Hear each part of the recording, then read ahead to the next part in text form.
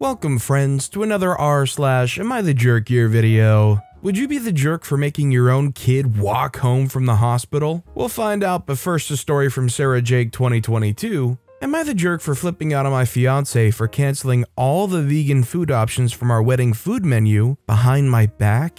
My fiance, 31-year-old male, and I, 25-year-old female, are getting married soon. There wasn't that much disagreed on during the wedding planning, except for food. Me and my family are vegans, and there's so many reasons why we chose this lifestyle, and one of them being that we have a history of health issues. My fiance and his family are the complete opposite. They're hardcore meat eaters, which is fine by me obviously. However, when deciding on the wedding food menu, I wanted to add 4 to 5 vegan options. My fiance and his mom objected, saying it was a waste of money over food that isn't real food. They also argued that this would be offensive for their guests and suggested my vegan options just be the good old salad and appetizers. His mom wanted cupcakes. I said no because, for one, it's me and my family who's paying, and two, I want to make my guests feel welcome and not be treated as second-class citizens by being served salad. My fiance made a face and said, "Isn't that what vegans eat?" I refused to argue about it and said it was final. The other day, I found out that he had canceled all the vegan options and took them off the menu completely and behind my back. I was seething. I called him at work, but he kept hanging up on me. I went straight to his workplace and confronted him there and just flipped out on him. He was stunned to see me. He at first said it was his mom's idea, then told me to go home because I was making a scene at the office. The fight continued at home, and he defended himself by saying that I sort of made him resort to doing this after I kept brushing off his thoughts and input and refusing to accommodate for his family. But there were plenty of meat options. Why can't I get 4 to 5 vegan options when I'm paying for it? He yelled that it was his wedding too, not my family's. My family said it was fine and they'll figure it out and told me to let it go, but I refused. Am I the jerk for putting my foot down on this? I think it's safe to say that OP's not the jerk here. I mean, let alone the fact that they went behind their back, it's just, what's the actual issue with having vegan meals? I just can't fathom why it's so stigmatized. For any of you guys that are watching that aren't vegan or vegetarian, if you went to a wedding or an event and you found out they served only vegan options, would that bother you in any way? I'd like to know what you guys think down in the comments below. Our next story is from Practical Grand 6104. Am I the jerk for telling my wife it's ridiculous to cry over soup?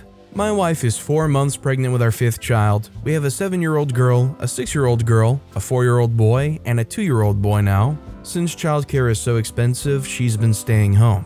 Money's tight right now, and her car broke down, so we've been relying on mine. She texted me and told me that she was craving a particular can of soup, so I bought it and brought it home. She placed it on the counter and said she would make it after she gave the kids a bath. While she was upstairs, my dad came over and mentioned he was hungry, so I told him to help himself to anything in the kitchen as we had made dinner shortly before. Well, he ended up leaving to go home, and my wife came downstairs. Then I heard her frantically searching for something. I asked what she was doing, and she was looking for the soup she left out. I told her I haven't seen it and that my dad came over, but he doesn't usually eat canned foods. I called him, and he admitted that he did in fact take it and that he was sorry because he was unaware she was saving it. When I told her this, she started sobbing and saying she can never have one thing in this house and how bad she was craving it and wanting it so bad. She cried for almost an hour over it. Later, I told her she was being ridiculous and that she was an adult and crying over something as stupid as a can of soup was for children. She told me I didn't understand, and she's feeling very emotional lately and stressed.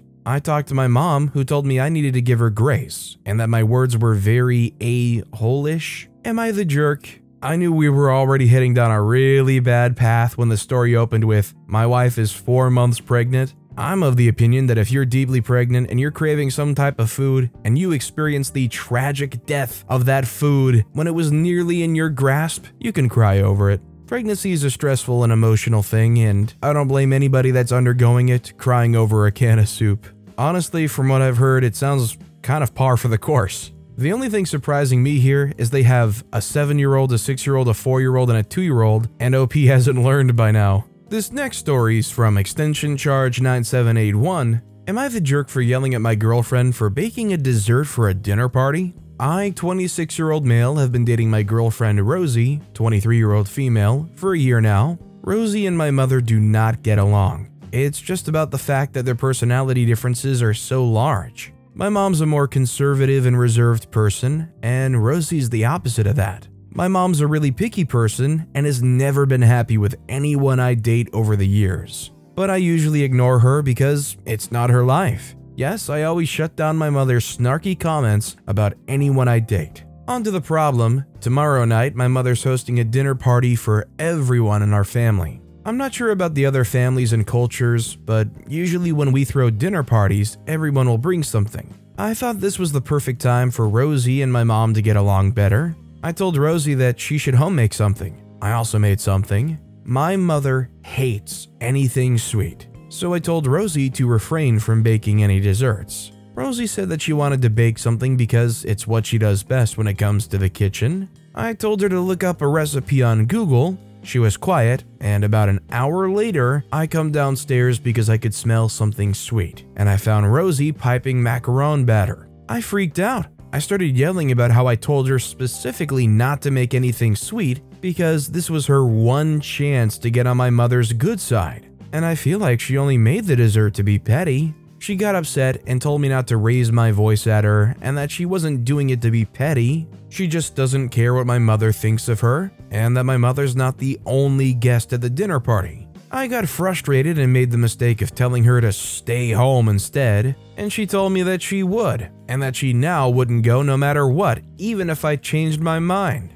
I regret telling her that because if she doesn't go, my mother will really not like her. But am I the jerk for telling her not to bake something sweet? No, I don't think OP's the jerk for saying, hey, you shouldn't bake something sweet, but if they really want to, and they frankly don't care what OP's mom thinks, well, they might have a disagreement as far as what OP thinks they should do, but it's not worth a blow up and an argument and a direct attack like, well, maybe you should just stay home then. It's clearly not OP's intent and prerogative, but in an indirect way, it's kind of like OP is playing mama boy, trying to get their partner to walk on eggshells when going to a party. Our next story is from throwaway 72828299292. Am I the jerk for getting matching tattoos with my best friend after his girlfriend told me it made her uncomfortable? So basically, I, 19-year-old female, have been best friends with Devin, 20-year-old male, since we were teenagers, around 13 or 14 years old. We've been extremely close since then, and his friendship means more to me than any other relationship in my life.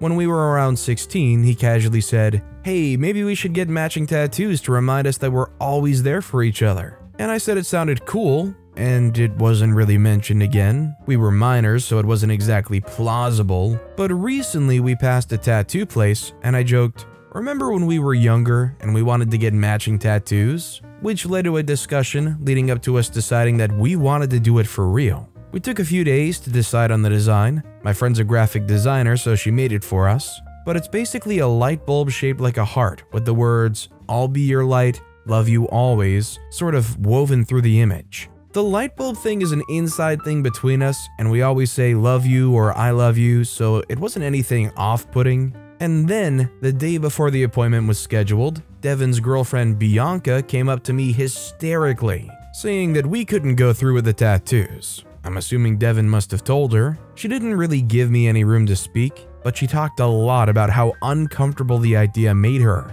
They'd been in an extremely serious relationship for a while, and he was starting to consider proposal. But I told her that I was still getting the tattoo, as Devin had been an important part of my life for years, and meant a lot to me. And the tattoo was our idea together, not just mine. Obviously, we went through with it, and it felt really nice for a while, until Bianca called me and started freaking out. Apparently, I'm a horrible person and the tattoo was too romantic. Even though it was not, we're just extremely close friends. I'm sure she has friends she would say I love you to, it's not a big deal. But now she's saying she wants it to be removed, and I really don't know what to do. Because on one hand, I don't want to be responsible for ruining Devin's relationship and possible marriage, but on the other hand, I don't want to get rid of the tattoo. This is a really weird situation, honestly, and I can only go from how I would personally feel, and I would say personally both sides are the jerks here.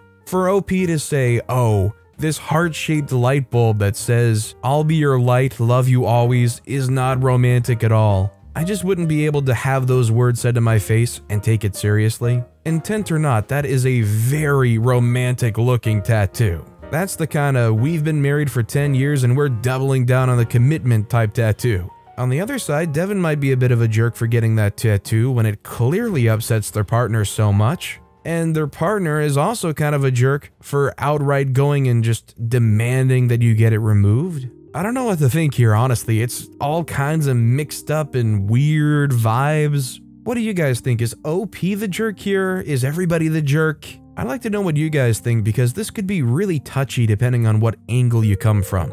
This next story is from TA Am I the jerk for having an operation in the same week as my work colleague's wedding, causing my manager to cancel her time off? I'm in my late 20s and work in a large retail chain. I have a work colleague, Candace, 22 to 23-year-old female, who's planning on getting married later this month. Originally, she was planning the wedding for 2020. However, due to lockdowns, etc., it had to be postponed to 2022. She's booked 2 weeks off for her wedding and for her honeymoon nearly 2 years in advance, and everything is paid for. Me and Candace work in the same store section, white goods. Now, I had bad eyesight as long as I can remember myself and was finally able to save for an operation.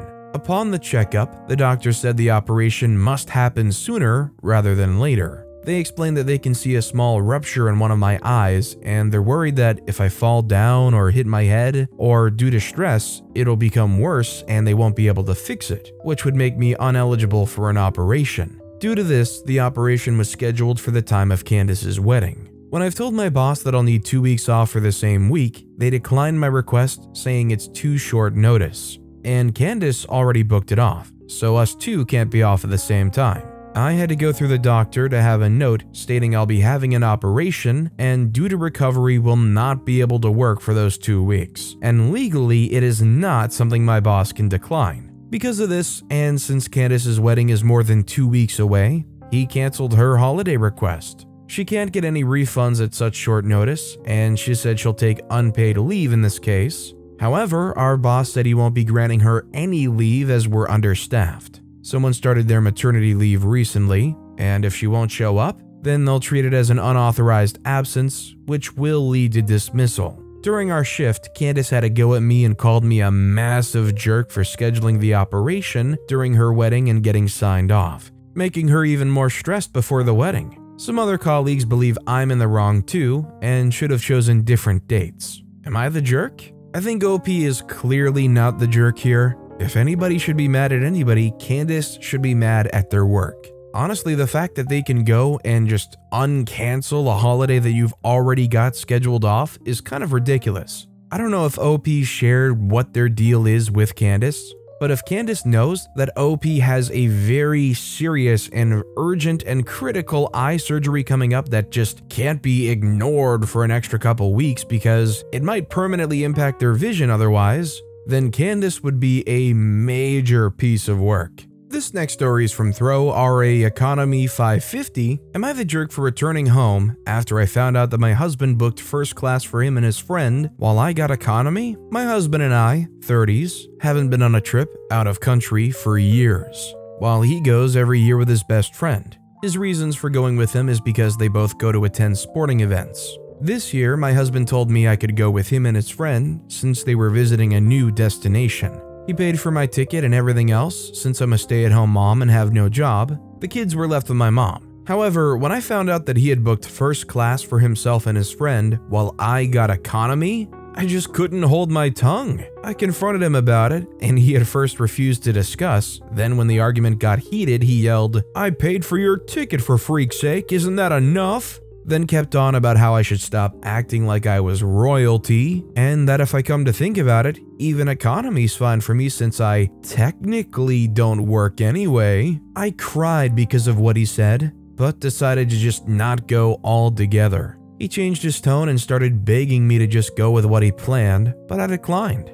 I went to pick the kids up from my mom's house, and he came back 3 hours later, huffing and buffing about what happened. His friend sent me a text calling me entitled, and said this was the reason why he didn't want my husband to take me with them, and I just proved his point. I didn't respond, but I blocked him since he's gotten increasingly rude over the past few months. He, my husband, said I kept crying about being excluded, and this is what happens when he finally decides to include me. Am I the jerk for not settling for economy? By the way, he's perfectly capable of financing the trip. How can you even call it being included if you don't even sit together in the plane? And let me guess, when they get there, he and his friend are gonna take the hotel room and she's gonna get the Motel 6 back down the road a ways, right? I don't know if it's too far of me, but I would start questioning if there's something more going on between those two friends. Especially considering the friend's behavior afterwards where they keep texting you and calling you entitled. It just seems overly defensive and something that might be motivated by other reasons. Our next story is from Shift Dry 9280.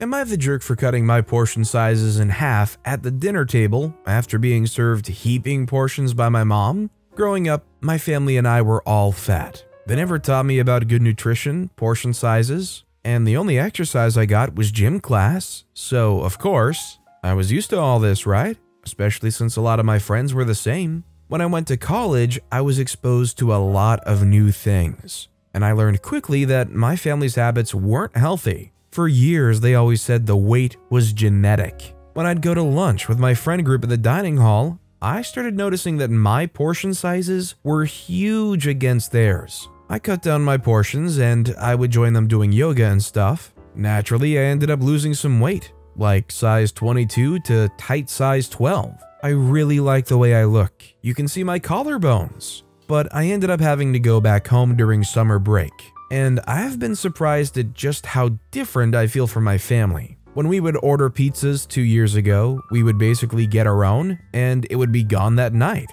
We had pizza night when I got home, and I ate 2 slices, and that was it. Last week, my mom made her special lasagna. I made a size salad to go with it. She always plates the meals and then sets a big dish in the middle so we can have more. Well, the piece she gave me was way too big, so I cut it in half and served myself more salad. My sister immediately got on my case about how rude that was to mom because she worked so hard on the lasagna. I said I couldn't eat that much food in one sitting, and she scoffed and said that didn't used to be a problem. I said yes, but if you can't tell, things have changed a little. She got on my face and said that I brought my college BS home with me and I should have left it at the door and ate like a normal person. I told her that I was eating like a normal person, that everyone I knew at school eats like this and that we're the abnormality, that it's not normal to be so stuffed at the table you're in pain.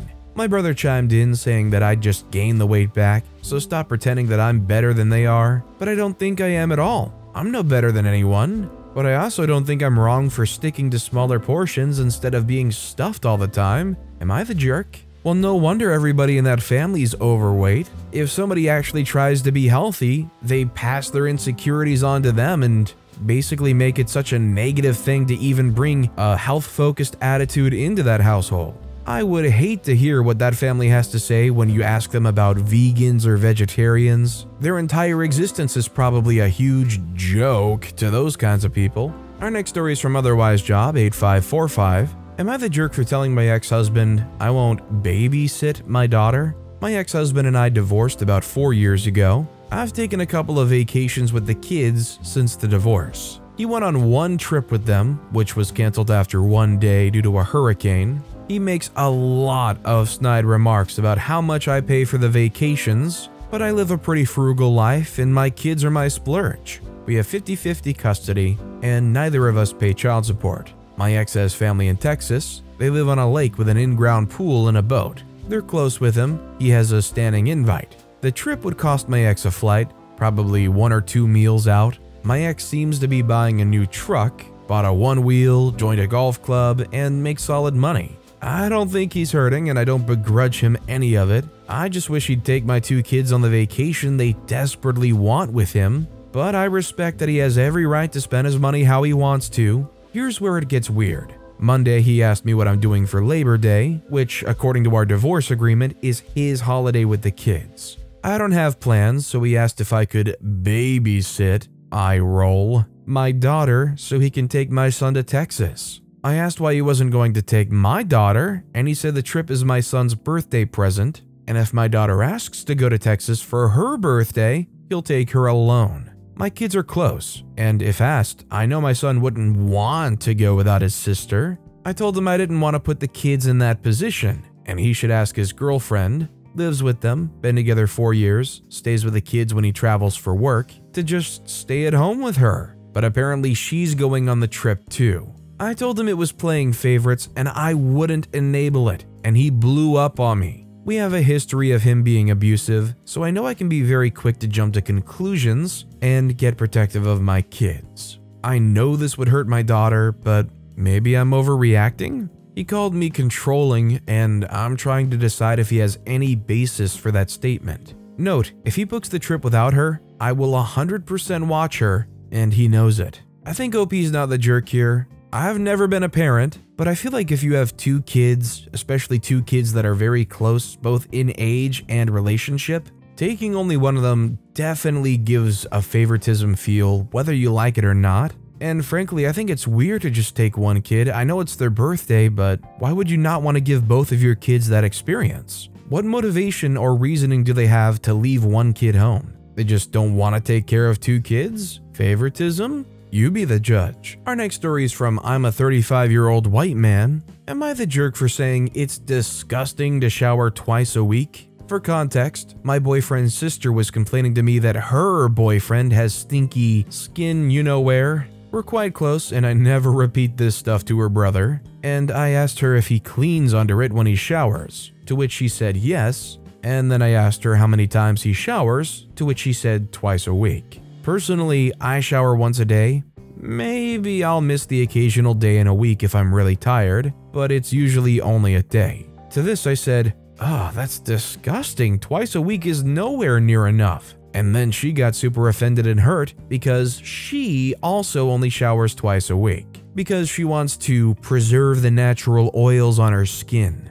I tried to backtrack to keep the peace, but she knows it's BS and now she won't talk to me. She's been off with me for a few days, and I can't even discuss why with my boyfriend because how am I supposed to tell him his beloved sister has a boyfriend with a stinky you-know-what? Am I the jerk for this? I'm not sure if I should apologize to her. In all honesty, she doesn't smell, but I still think the twice a week rule is ridiculous because you still get that buildup of sweat and dirt, and I don't think washing twice a week is sustainable to keep it off. I think OP's reaction does make them the jerk here. It's something that I think they should go to her and apologize and say all their life they did it a certain way and they had a misconception about if it's really enough, and they apologize for upsetting them. The bottom line is it depends really on the person how much you can shower and stay properly clean. Honestly, the boyfriend probably could shower twice a week and still stay clean if they did some additional hygiene practices for some, you could say, hot zones.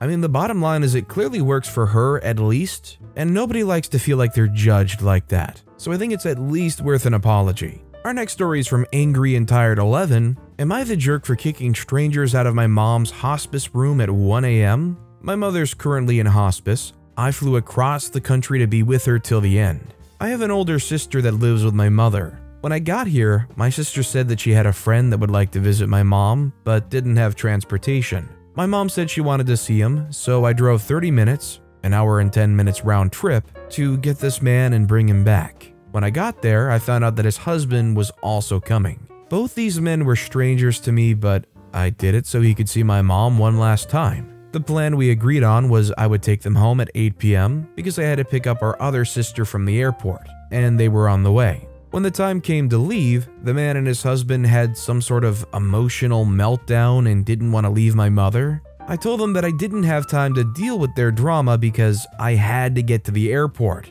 so I just left. When I made it back to the hospice with my other sister, it was 1 a.m. The two of us walked in, and there were now 4 people and our oldest sister in the room. Our mom was sleeping, but they were laughing, joking, and watching a loud video on someone's phone. I asked who the new people were, and a woman said she and her boyfriend were here as emotional support for my mom's friend. They just showed up to surprise him.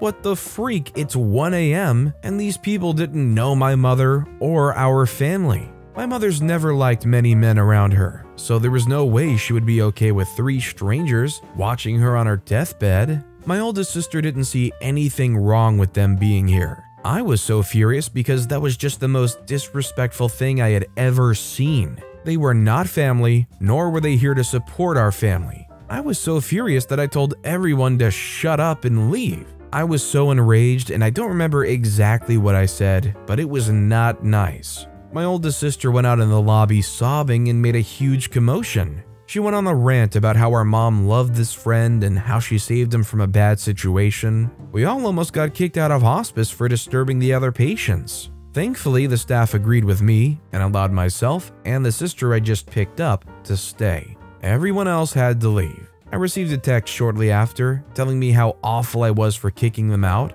My oldest sister also said I was in the wrong because our mother wanted an Irish wake. We're not Irish and she's not dead yet. You don't let strangers have a party in her hospice room at 1 a.m. So, am I the jerk? The bottom line here I think is OP was looking out for their mom and solely their mom. So I don't think they can be the jerk here as much as everybody else would try to make OP the bad guy for kicking them out. Frankly, all of these people that have to be kicked out probably aren't going to be thinking of OP nicely anyways. Our next story is from AITA Bridesmaid Drama. Am I the jerk for kicking the bridesmaid off my destination wedding the day before the event? This happened a while ago, but the person involved reached out for an apology from me, yet I don't believe I did anything wrong. Short background, I have a best friend Naya, who's black and comes from one of the least developed countries in Central Africa. I've known and loved her for many years, so when planning my wedding, I didn't have any doubts that she'll be my maid of honor. I invited another girl, Jane,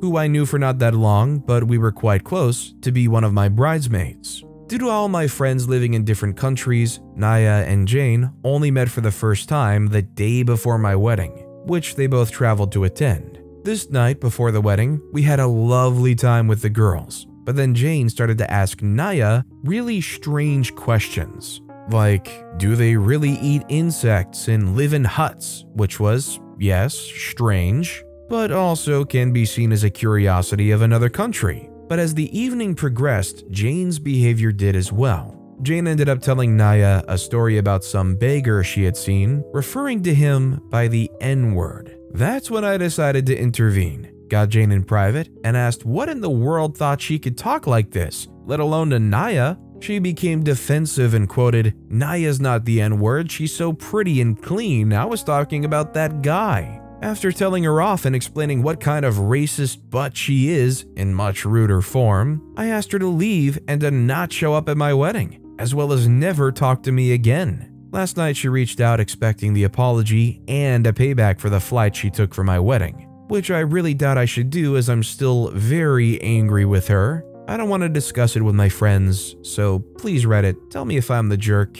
OP's not the jerk. OP saved every single person that had to associate with them some serious time. If OP at their wedding ever has a thought of Jane come across their mind, that should only serve to make them laugh and enjoy the night even more because they're not there. And our final story of the day is from TA Drink Drama. Am I the jerk for making my son walk home after he was in the hospital? I'm female. My son Jay, 19-year-old male, is staying home from college. I know my son goes to parties, drinks, like someone innocent his age. So every time he goes out, I ask him not to overdo it and not to drive if he drinks. He usually does what I ask. Saturday, there was a graduation party at a college in my town, and he got an invite to the party. Since I knew he was going to drink, I confiscated his keys and he took the Uber to the party, always giving him the same warning not to overdo it. Around 6 a.m., I didn't pay attention to the time because it's very common for him to sleep unannounced at friends' houses.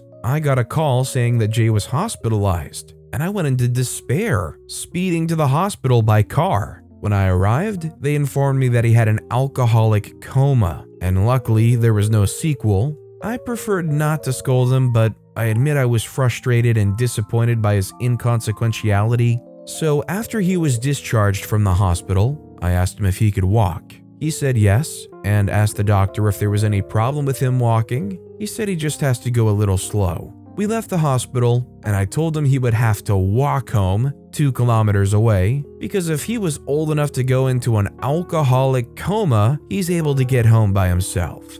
And I left him there. It wasn't dark, but I could hear him complaining and saying it was unfair. He arrived 40 minutes later, complaining to the walls about how cruel I was in making him walk after he was in the hospital, and that he can't ask for an Uber because he had lost his cell phone. He was with his friend. My husband, not his father, the father agrees with me, said that I was pretty hard on him and that maybe it wasn't the best way to deal with it. Am I the jerk?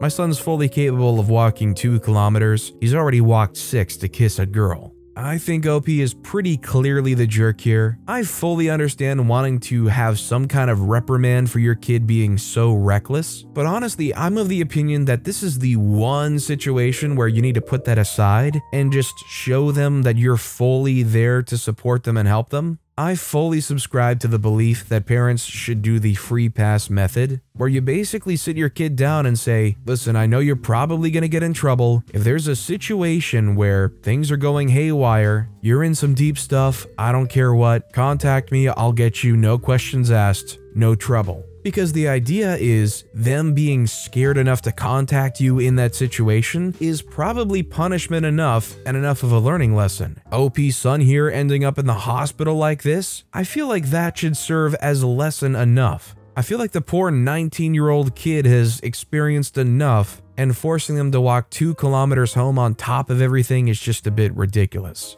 But with that being said, that's all the time we have for today. Now, if you want to hear another Am I the Jerk Here story that was way crazier than any of the ones in this video, click on that left video. Or, if you missed my latest video, check out the one on the right. That said, I'll see you all next time with some more stories.